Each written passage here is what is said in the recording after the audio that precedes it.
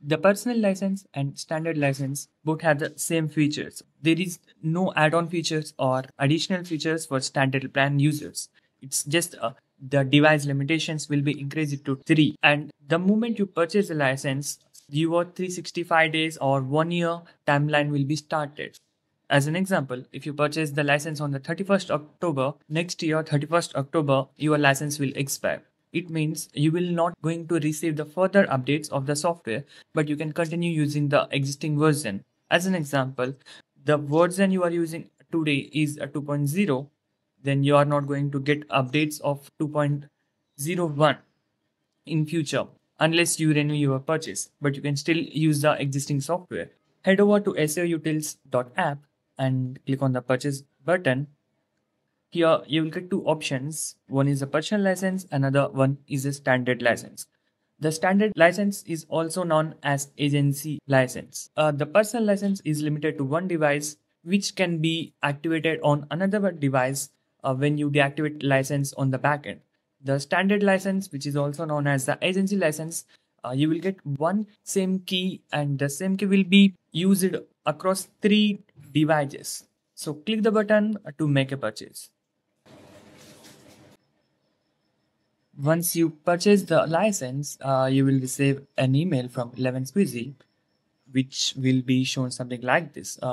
You will find your license key and your SEOUtils download button. So you can click on this button, and this button will direct you to the download page, which have a few options for something like you can download for Windows, Linux, and Mac OS. So click on the button whichever is your preferred operating system. As an example, I can click on the Mac. It will take few seconds and it will start downloading. When you trying to install the Mac software, you might find an error, something like this: SEOUtils not open. Apple cannot verify the application. In this scenario, the simplest thing you can do is you can just click done and go to settings and go to privacy and security. You will find the open anyway option. Now you will get an open anyway option. One click it and the software will start processing. To activate the license, you can simply go to the settings, services. You will find the option to enter your license key. Paste the license key which you got on your mail ID and click verify. It will take a few seconds and you can see your personal license is activated. To move forward, we need few API keys to use the full features of the SEOUtils software. To get better idea, head over to help.seoutils.app and you can see which features you can use without the help of data for SEO API or renting API. So you can see all the possible features which can be used with or without the API keys. You can go through the list and explore the information. The main difficulty with the data for SEO API key is the backlink analysis API, which requires a monthly commitment of $100. It means you need to pay at least a minimum amount of $100 to the data for SEO to continue using the backlink data analysis. If you already have an account with data for SEO and you already have a balance, you can use that existing key to use the SEOUtils software. But if you wish you want to access the backlinks database and you want to use other features on the SEOUtils and you don't want to pay at least $50 or $100, then you can subscribe to the renting API. The credit will not expire. So head over to app.seoutils.app and click the purchase button. Select the preferable pack. The minimum will be $10 and 89 cents is a fee. And you can make a purchase. After purchasing the credit, head over to API tokens and name an API key. So I can just name it API key and make sure you enable these two options so you can access these API keys features in the SEOUtils application. So click create and you will get your API token. Make sure to copy this token and keep it safe. You will not be able to get this token again, so please write it down anywhere. Once you got the keys, head over to the SEOUtils application to finalize the setup. So go to settings and click on the general.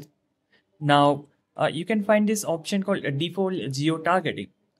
The settings apply globally across the software. So you can select any preferable locations. For example, I can select any city, something like New York City. So the default settings will be applied. The next setting which you need to see is that the mentions. On many locations in the software, something like a embedding model, the workers will be used. So the workers are parallel tasks which can be performed on a PC. So if you have a low configured PC, then it's highly suggested to keep the value low.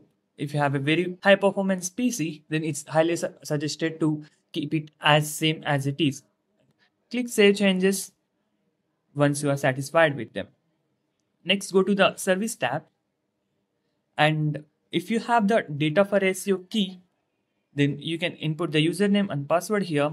But if you are using the renting API, scroll down, enter the API key here, and make sure you enable these options to use the full performance and click Save button. Once you click the Save button, head over to Dashboard. You will see the current balance in your renting API. To run Google My Business Rank Tracker, we need to get the API key. You can get the API key from the Google Cloud Console, but we need to enable few services to make the API key work uninterrupted.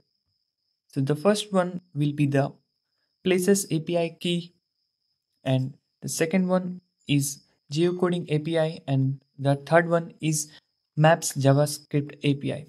So we need to enable all three these APIs. After that, you can go to the APIs and services, click on the credentials, generate a new key by clicking here. You will get a key here. Now you can input this key on the SEOUtils software. Setting up the keyword clustering option. To use the keyword clustering feature, we need to configure a keyword clustering large language model. To do that, you can head over to the SEOUtils official doc, and you can read the document for more information. But for now, I will just scroll down to the recommended popular LLMs list. You can directly download an LLM from here, or you can explore more on the Hugging Face website. For now, I already downloaded a model. So click Browse, select the downloaded module and click Save. Now you can start using the keyword clustering.